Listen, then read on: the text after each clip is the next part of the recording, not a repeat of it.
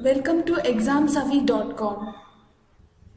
In this tutorial, we'll see the video for basic electronics. So, this is the topic what I'm going to see in this video. It's an introduction to electronics. In this video, the topics to be covered are what is electricity, what's mean by voltage, what's mean by current, and what is resistance, and what's mean by Ohm's law, and capacitors. These are the topics the video covers. And finally, inductors. So we'll see what is meant by an electricity. Electricity is nothing but a flow of electric charge. So in this, everything is made up of atoms. But atom is a small part of each element. There are totally 118 elements of an atom in a single part. Atom consists of electrons, protons and neutrons. We'll see the symbol for an atom. It consists of electrons, protons and nucleus. Electrons, negatively charged electrons. Protons, positively charged one. Neutrons, it is neutrally charged. And it is a central place called nucleus. So electricity is nothing but a flow of electric charge. We have seen all those things right now. And what is mean by voltage? Voltage is defined as electric potential in the ratio of charge, so it is called voltage. We have battery with positive terminal and negative terminal. When there is a difference in charge between each terminal, then it is called as voltage. It is generally called as electric potential.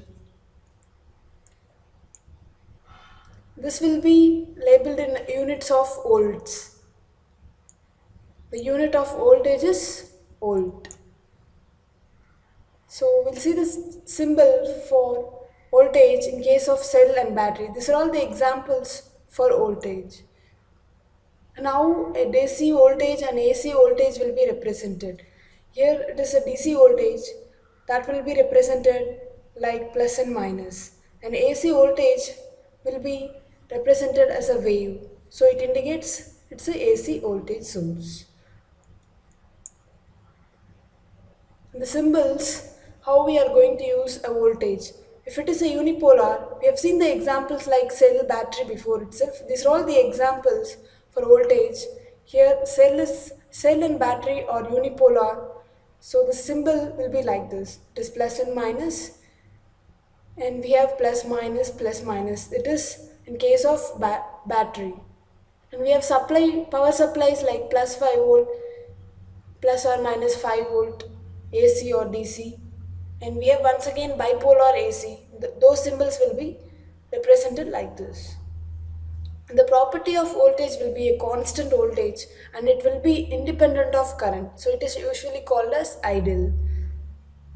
So these are all the examples for voltage like battery, power supply, signal generator, how the voltage will be there.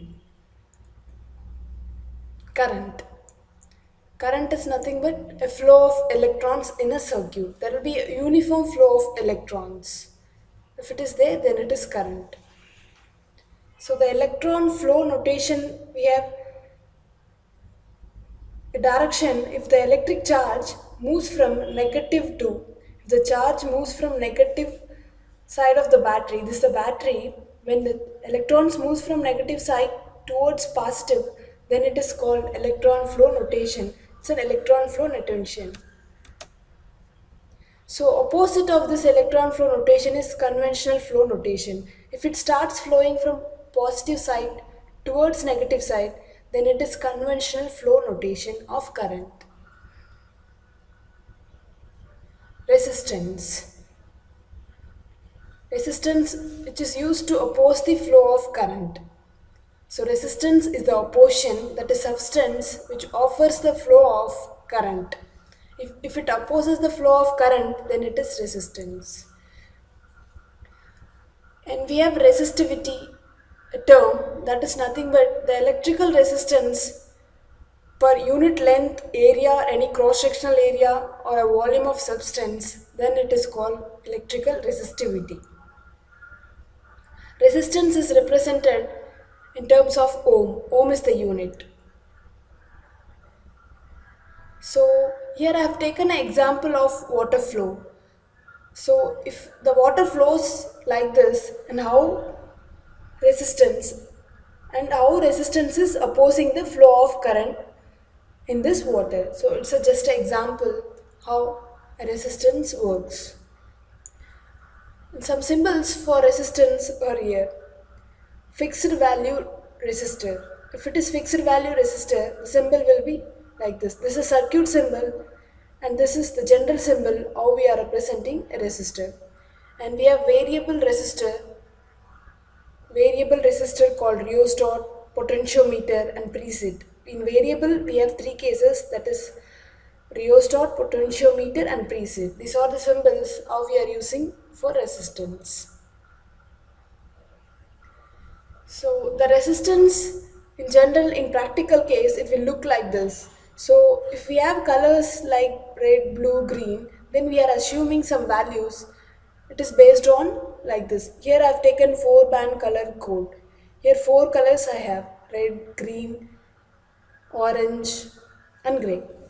So based on the colors, we are fixing a value to resistor. So if red is there, the value 2 will be selected. If grey is there, the value 8 will be selected. Based on the colors, the value will be selected. Here the picture shows the value for each colors. Ohm's law. Ohm's law is nothing but when the current is flowing in a conductor, that will be directly proportional to voltage difference between its ends. So the current is directly proportional to a differential potential. That is Ohm's law at steady temperature. At constant steady temperature, the definition will works. So it is represented by a formula V equal to IR. Voltage is directly proportional to current and resistance. Here the diagram indicates the voltage is directly proportional to current and resistance.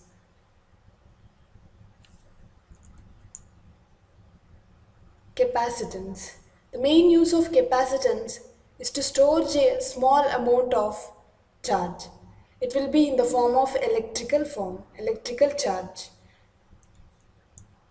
The unit for this capacitance is farad.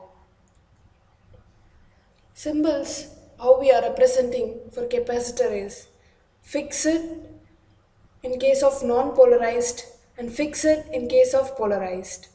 So there is a thick line if it is non-polarized and there will be a thin line if it is polarized. And we have variable too. It has two cases like variable and preset. These are the practical capacitors what we are using in our day-to-day life for storing.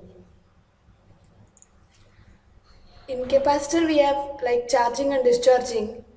Here there is a two plates and how we are storing a charge like plus plus and minus minus.